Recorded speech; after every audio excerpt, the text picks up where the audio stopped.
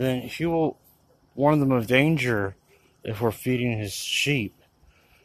The answer is the sheep know his voice, and they will follow. They don't recognize a stranger's voice, and they will run from a stranger.